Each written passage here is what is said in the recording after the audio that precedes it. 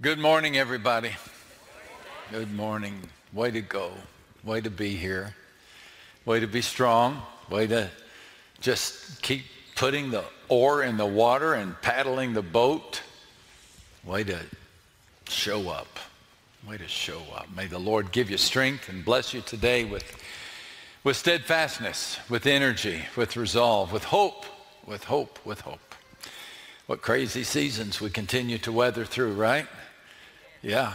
Somebody said this morning that they were sure glad to have an extra hour, and another person said, no, I don't want one more hour of 2020. Well, we have it, so here we go. But we're going to make it. We're going to be okay. Selma Rivas told me to tell you thank you for praying for her husband. Reuben had a heart attack earlier this week, and Selma, longtime minister of our church, called upon you to pray. And through God's grace and the skill of a wonderful medical team, Reuben is recovering well. And she wanted me to tell you that, so way to go. Thanks for your prayers. And speaking of prayers, this is an important week for us to pray for our nation as we head into a national election. Did you know we had an election coming up? Just kidding. Of course you did. It's important that we vote, and it's even more important that we realize that the most important vote has already been cast, and that is God's vote in favor of humanity, and that he's on the throne, and regardless of who's in the White House, the throne room is occupied, and we can trust in him. Amen. You know, it was about a year ago, in fact, it was exactly a year ago this weekend, that during the middle of a sermon that I was sharing on the theme of revival, one of our elders stood up in the middle of one of the services and began to sing the song, Revive Us Again. The whole church stood up, and I took that as the Lord's desire for us to be more serious about praying for revival. A group of people began praying every Sunday afternoon at 5 p.m. for revival. That's gone on for a whole year now. Initially, of course, in person, more recently, virtual prayers. But it's also expanded into a citywide prayer effort. Last summer, a couple of times at the AT&T Center in the parking lot. And then last weekend and this weekend at San Pedro Springs Park. Today we're going to gather with pastors and people from all over San Antonio and the Hill Country to pray for healing, to pray for help, to pray for protection over our city, and to pray for the Lord's will to be done. You don't need to register if you'd like to come in person. In the past, we've requested registrations, but we don't need that today. If you'd like to come to San Pedro Springs Park and use this beautiful Sunday afternoon as a time of prayer, we ask only that you come and don't bring any virus with you. If you have a virus, please stay home. You need to be at home.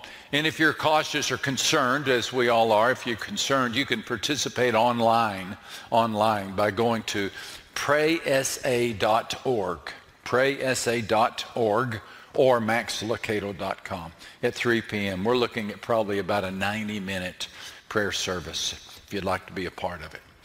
And now, Lord, we turn our hearts to you, asking for your presence, your power, your word, your strength to speak to us today. In a world in which so many people are pummeled by the pandemic, by political seesawing, by personal issues, we really need a word from you today. And we thank you that you promised to give it. Through Christ we pray. And all the church said, in a 1962 episode of The Twilight Zone, the story tells of a narcissistic, harsh man. He hunkers and bunkers in his apartment, convinced that the whole world is one big conspiracy theory. He and only he perceives the world for what it is, and that is a planet inhabited by evil people. The episode begins, as each does, with an introduction to the Twilight Zone by, does anybody remember? Rod Serling. Boy, some of you just showed your age. Rod Serling. In fact, I saw that the Twilight Zone is one of the hottest shows on television right now. He introduces the self-absorbed man this way. That's Oliver Kringle, a dealer in petulance and poison.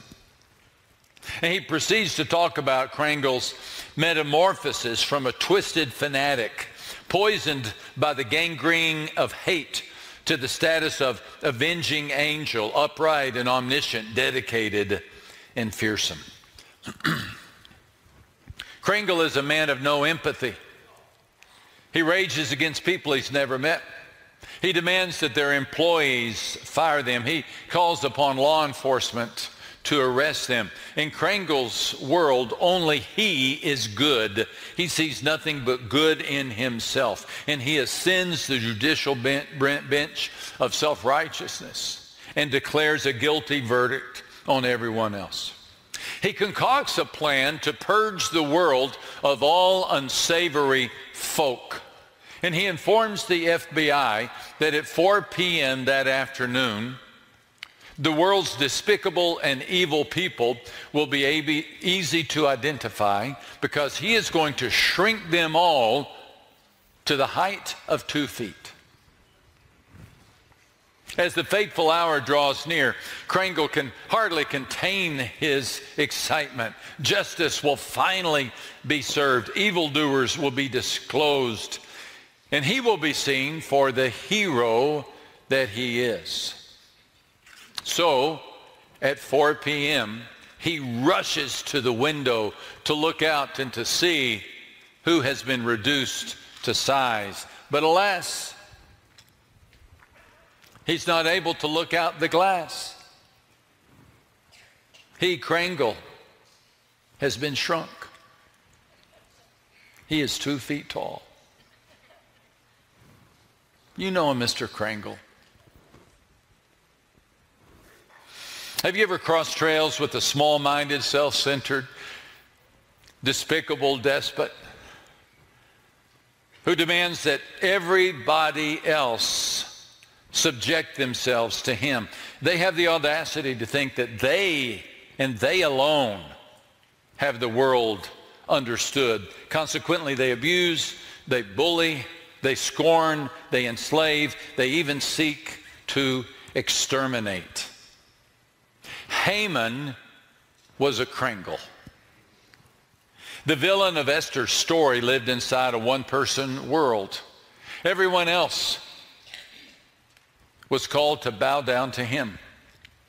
When one of them didn't, a man by the name of Mordecai, Haman declared his fate as well as the fate of his people. And that would be death. Yet his swagger was short-lived. His reign of terror came to an end in the dining hall of King Xerxes. So the king and Haman went to dine with Queen Esther. And as they were drinking wine on that second day, the king again asked Queen Esther, "What is your petition? It will be given to you. What is your request? Even up to half of the kingdom."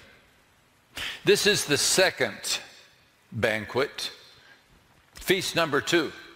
And so much has happened since feast number 1. We talked about it last week. Haman plotted the death of Mordecai, the Jew.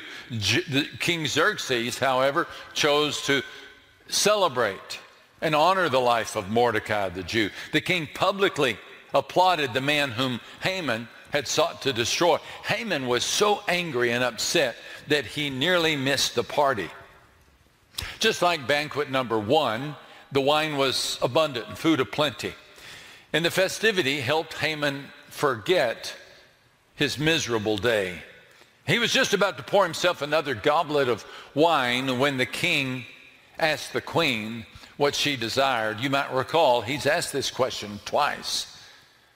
And both times she has deferred, but now the time was right. I'm thinking that her heart rate was at triple digits when she said, "If I have found favor with you, your majesty, and if it pleases you, grant me my life. This is my petition, and spare my people. This is my request, for I and my people have been sold to be destroyed, killed, and annihilated." If we had merely been sold as male and female slaves, I would have kept quiet, because no such distress would justify disturbing the king. Now, the important words are the small words in this text. The queen said, "We have been sold, I and my people, to be destroyed, to be killed, if we only had been sold as slaves." We, I, my, we. Esther links her fate to the fate of her people. Remember, up until this point, Xerxes did not know that she was of Jewish heritage. And now she discloses that she is not just Esther the queen, but she is Esther the Jew. Silence certainly fell on the room like a curtain. The king's head was surely spinning, struggling to connect the dots. You're a Jew? Somebody's plotting to kill you? Somebody's plotting to kill the Jews? He asks, who is he? Where is this man who has dared to do such a thing? Here it comes, folks. Esther said, our enemy and foe is this wicked Haman. Then Haman was filled with terror before the king and the queen. Haman, all 2 feet of him, began to tremble. He had no recourse. Both his jaw and his goblet dropped. Xerxes stormed out of the room, livid, fuming, seething with rage. He was angry at Haman for playing him the fool, angry at himself for being one. The blood drained from Haman's face, and unless he acted quickly, it would soon drain from his body. He threw himself upon the mercy of Esther, literally. He fell onto her couch, begging her to help him. Xerxes re-entered the room and saw Haman groping in the direction of his queen, and that did it. Haman, who wanted to kill a Jew for not falling down in his presence, was caught falling down before a Jew. Oh, the ironies continue. The guards took Haman in custody.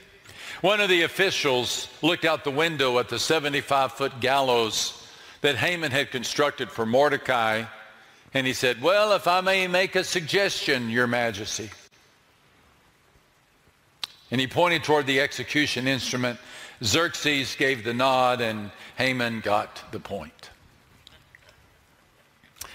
There's much more to be resolved in the story of Esther, namely, a decree to exterminate all the Jewish people in Persia. But we're going to press the pause button right now and pick that part up next week, because we need to make sure we make a very important point that appears throughout Scripture, but clearly here in the book of Esther. And that is, our God is a good God, and the wicked will not win. The wicked will not win. We live in a day that even says there are no wicked people. Everything's relative. And tolerance is the virtue. And nobody's really wicked. Scripture's clear. No, there are wicked people. There are wicked people. There are wicked people to tell God to leave them alone and disregard his teachings completely. And the teaching of Scripture is the wicked will not win. Nothing escapes God. I wonder if you have time for another example. Now scroll back on your timeline 150 years into the nation that preceded the Persians, the Babylonian Empire. And look at the story of Belshazzar. He became king of Babylon in 539 BC. Again, 150 years before Xerxes. In a fateful feast, he invited about 1,000 of his gentry to join him in his banquet hall that was reportedly 1,650 feet wide and a mile long. Along the walls of this banquet room were pillars carved to look like elephants, some 450 of them. There was music, there was dancing, and you guessed it, there was much wine. While Belshazzar was drinking wine, he gave orders to bring in the gold and silver goblets that Nebuchadnezzar, his father, had taken from the temple in Jerusalem, so that the king and his nobles, his wives, and his concubines might drink from them. So they brought in the gold goblets that had been taken from the temple of God in Jerusalem. And the king and his nobles, his wives, and his concubines drank from them. As they drank the wine, they praised the gods of gold and silver, of bronze, iron, wood, and stone. So when Nebuchadnezzar overthrew the city of Jerusalem and he destroyed the temple, he took all the artifacts and brought them home with him. All those artifacts from the temple, every utensil, the menorah, the table of the showbread, every spoon, every fork, and yes, every cup. And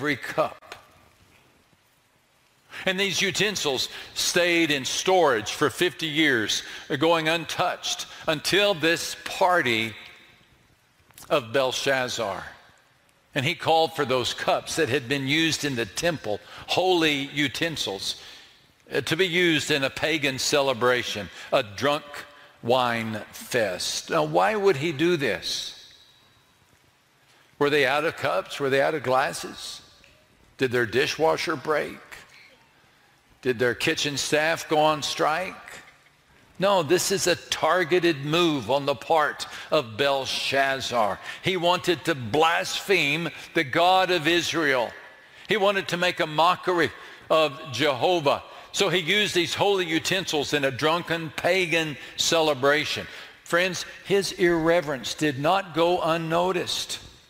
Out of the sleeve of the night, a mysterious hand came into view. Suddenly the fingers of a human hand appeared and wrote on the plaster of the wall near the lampstand in the royal palace. The king watched the hand as it wrote. His face turned pale. He was so frightened that his legs became weak and his knees were knocking. Can you envision this moment? A hand disattached from a body appeared out of thin air. It hovered in the glow of a lampstand. And the finger of the hand began to carve a message into the plaster of the wall. Silence fell over the entire room. All 1,000 people deathly silent. King Belshazzar shook so much that he fell down. And his proud sneer became a troubled frown. His boast became a whimper, and his heart pounded like a kettle drum. The people could not decipher the writing. Belshazzar called for the astrologists and the diviners to come in. Interpret the message, he said, and I'll make you rich and powerful. None could. The wife of Belshazzar overheard the commotion and stepped into the banquet hall. When she saw the king, she said, "Don't be alarmed. Don't look so pale. There is a man in your kingdom who has the spirit of the holy gods in him. Call for Daniel, and he will tell you what this writing means." Daniel's an older man now. His hair is silver. His back is stooped. He spent his life in Babylon. But his mind and his faith are as keen as honed steel. Belshazzar offered him money and power. He dismissed them both. He reminded Belshazzar how God had humbled and disciplined his father Nebuchadnezzar with a season of insanity. Belshazzar, he says, should have been paying attention, but he wasn't. But you, Belshazzar, his son, have not humbled yourself, though you knew all this. Instead, you have set yourself up against the Lord of heaven. That's the definition of wickedness. Someone who sets themselves up against the Lord of heaven. You had the goblets from his temple brought to you, and you and your nobles and your wives and your concubines drank from them.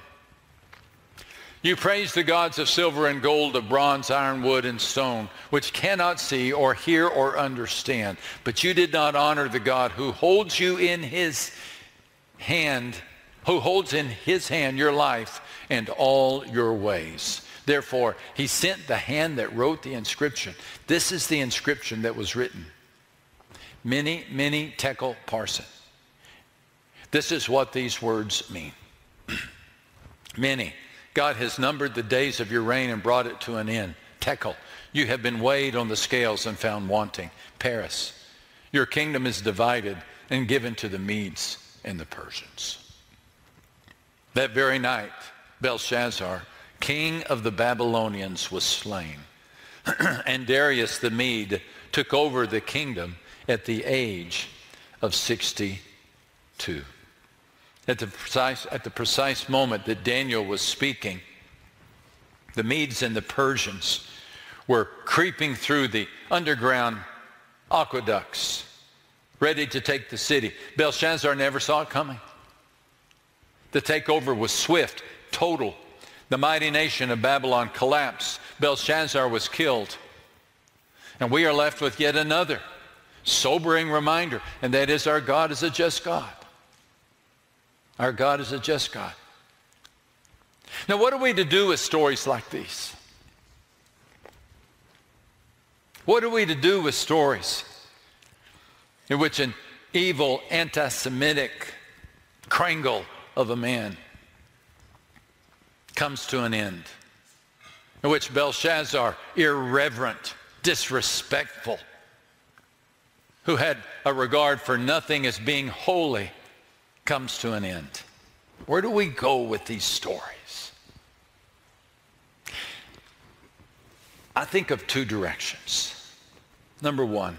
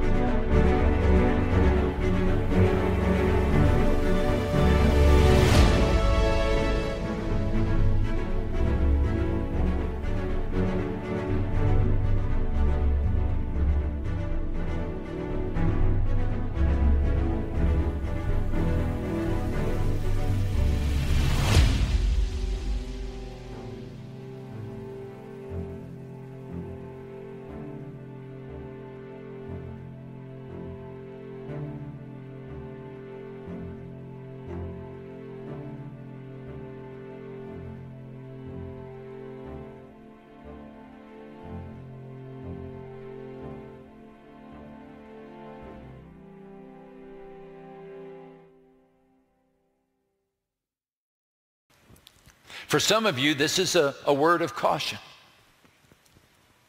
It's a word of caution, a reminder that God will render to each one according to his deeds. Do not think, my friend, do not think for a second that God will turn a blind eye to a life or acts of rebellion and deeds of malice. The scripture says, therefore consider the goodness and severity of God.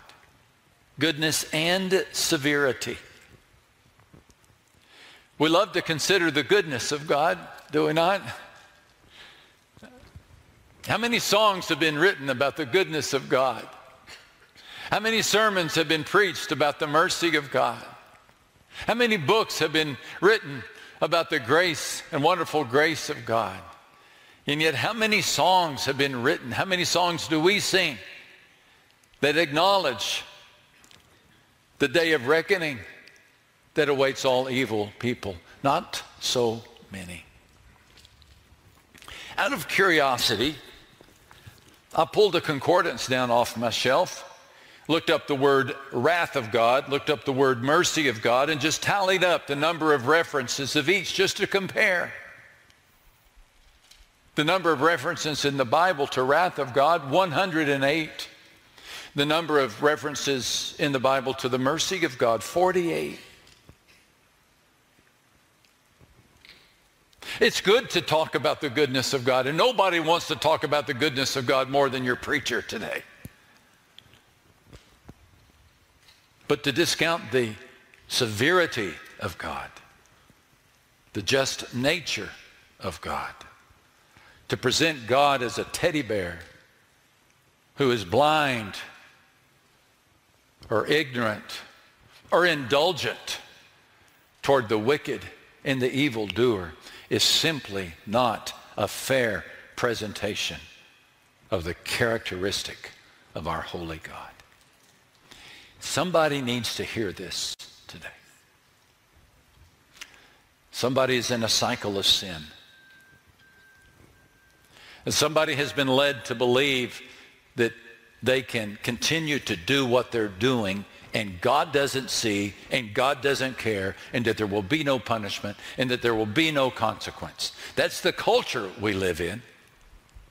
Now do what you want, and as long as nobody gets hurt, friend, somebody's going to get hurt. There are consequences to our actions. God is gracious to those who trust him, but he's dead serious about correcting those who rebel against him. Today's adultery is tomorrow's divorce. Today's indulgence is tomorrow's addiction. Today's laziness is tomorrow's poverty. Most supremely, dismiss God in this life, and he'll dismiss you in the next. Spend a life telling God to leave you alone, and on the day of judgment, he will do just that. Actions have consequences. Has this pandemic had a negative effect on your life? Has it caused you to engage in some behavior that you know is irreverent or rebellious against God? If so, the reason God has you listening to this story is to tell you he sees. And you will not escape. Return to your heavenly Father. For some of you, this is a word of caution. For some of you, oddly, a bit strangely, this is a word of comfort because you have a Haman in your life. You have a Haman in your life. He was the boss who demanded servitude. She was the teacher who played favorites. He was the uncle who abused his niece, the husband who womanized his way through marriages, including yours. The pastor who was more arrogant than reverent, who used the pulpit as a way to be seen, not as a way to serve. Hamans snake their way into our worlds. And when they do, victims feel their calendars flip to January and they are left in the chill of the consequence, searching for springtime, wondering, does God know what this Haman is doing? Does God care about my suffering? Will Haman ever meet justice? Or to borrow the words of the psalmist, "O Lord, how long will you look on?" Or Jeremiah, who asked, why does the way of the wicked prosper? Do evildoers get a free pass? Do oppressors walk free? Do Hamans and Hitlers and lynch mobs and porn peddlers get away with murder? The resounding answer from Scripture is no. No.